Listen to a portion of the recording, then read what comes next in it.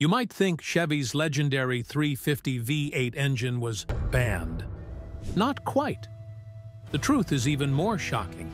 It wasn't removed because it failed, but because it was too good, forcing GM to quietly replace it with a new generation. Today's story isn't just about a roaring block of metal. It's about legacy, engineering, and why millions still swear by the 350 V8 to this day.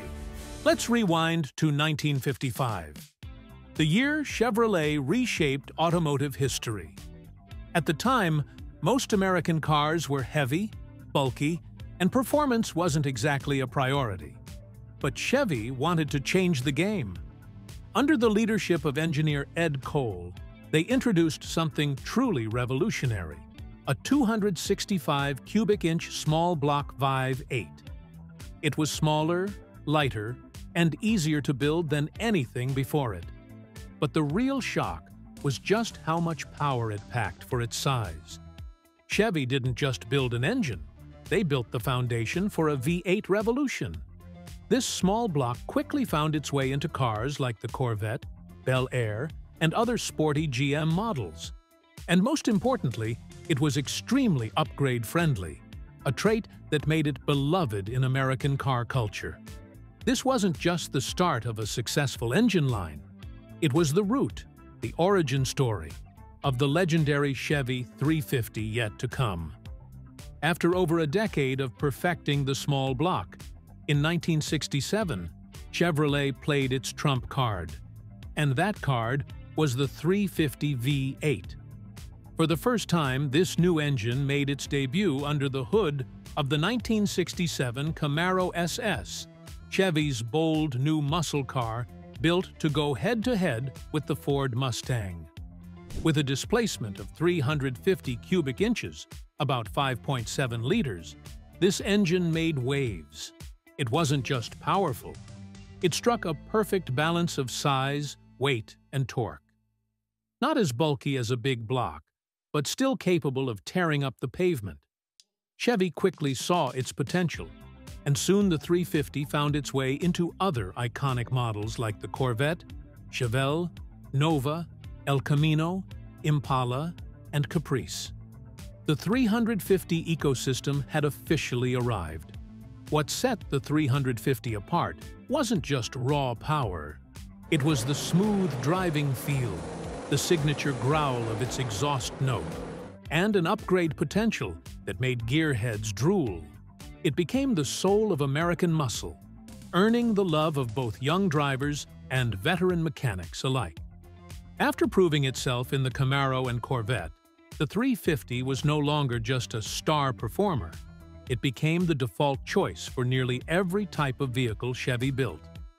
You'd find it in aggressive Chevelle SS models, in luxury Impalas, in the hybrid El Camino, and especially in pickup trucks like the C10. It was powerful, reliable, and easy to fix, the very definition of a trustworthy workhorse. But the story didn't stop there. The 350 began to break boundaries. It wasn't just limited to Chevy cars anymore. People started swapping 350s into hot rods, drag racers, off-road Jeeps, even boats, buggies, and full-on custom steel frame creations. Why? Because it was cheap, easy to find, easy to modify, and easy to repair. And most importantly, it never let anyone down.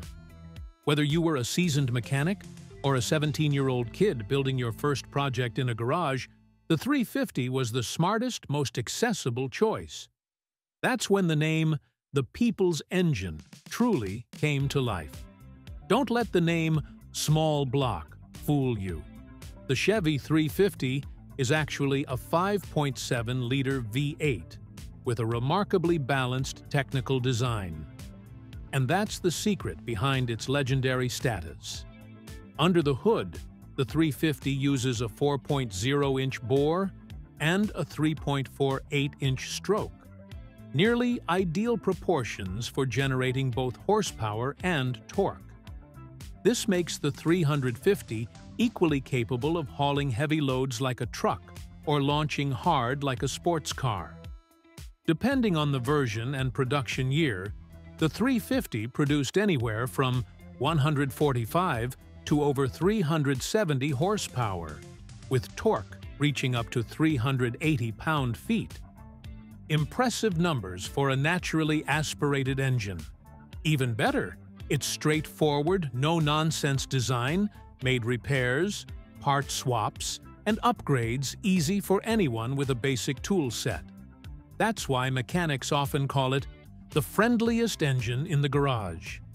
And if tuned correctly, a 350 can run smoothly for hundreds of thousands of miles without needing a major rebuild.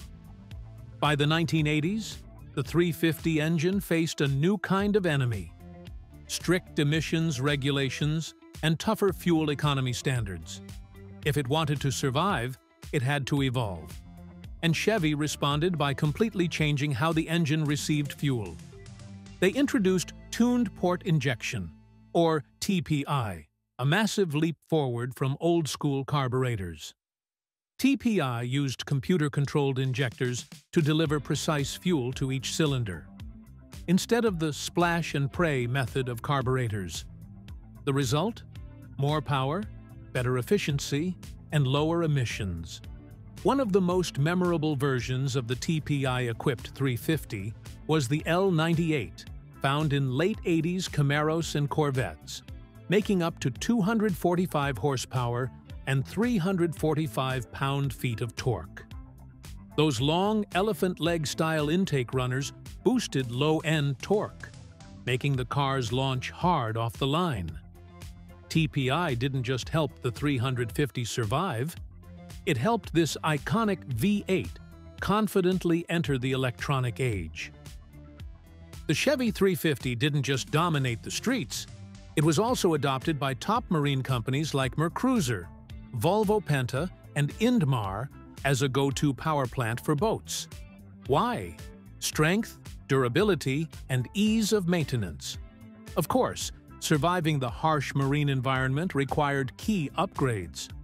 The marine version of the 350 came equipped with seawater cooling systems, corrosion-resistant water pumps, anti-rust exhaust manifolds, and custom camshafts tuned for steady RPM cruising. Intake manifolds were often made from marine-grade aluminum, which resisted corrosion and kept performance steady in damp conditions. These improvements helped the Chevy 350 become one of the most popular marine engines of the 80s and 90s. And just like on land, boaters loved the 350 because it was simple, easy to fix, and practically indestructible. After the Chevy 350 proved it could thrive even in harsh environments like open water, a bigger question emerged.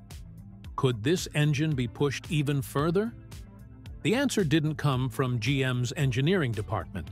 It came from the car enthusiast community. They were the ones who created the 383 Stroker, an unofficial variation powerful enough to write a brand new chapter for the small block family. The idea was simple, yet bold. Take a 350 block, swap in a 400 crankshaft, extend the piston stroke, boost torque, and end up with 383 cubic inches. The result? An engine that could take down heavyweight big blocks, but still remained just as upgrade-friendly and reliable as the original. 383 Stroker was never in Chevrolet's plans, but it became so popular that GM eventually released an official crate version, acknowledging the innovation from the streets. As the 383rd Stroker craze swept through garages nationwide, GM realized something important. People didn't just want power, they wanted convenience. And thus, a new trend was born: the crate engine. A crate engine is a pre-assembled, pre-tuned engine you can order, unpack, and bolt directly into your car. No hunting for old parts, no complicated tuning. For millions of car builders, it was a dream come true. A powerful V8, shipped in a wooden crate, ready to breathe new life into your ride. One of the most popular options was the Chevy 350/290. As the name suggests, 350 cubic inches, producing 290 horsepower. It came with a flat tappet camshaft, cast aluminum pistons, and an 8-to-1 compression ratio, meaning it could run just fine on regular 87-octane fuel. Here's what made it so lovable. With just a few basic upgrades, headers, intake manifold, performance camshaft, you could push it past 330 horsepower without tearing the whole engine apart. Crate engines weren't just convenient. They were a gateway to the world of performance. A place where anyone, seasoned wrench or total newbie, could build their dream machine, one bolt at a time.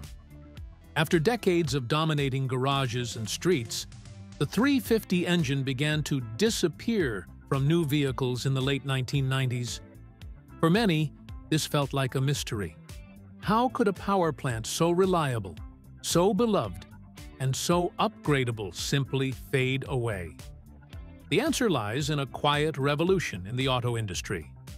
Modern performance, stricter emissions regulations, and rising fuel economy standards. Things that the mechanically simple and proudly old-school 350 could no longer meet efficiently. Then, in 1997, Chevrolet introduced the next generation, the LS engine family, starting with the LS1. With its lightweight aluminum block, distributorless ignition system, and modern fuel injection, the LS wasn't just stronger, it was cleaner, more efficient, and fully compatible with the 21st century car world. While the 350 remained a trustworthy warrior, it belonged to an older era, one ruled by gears and wrenches.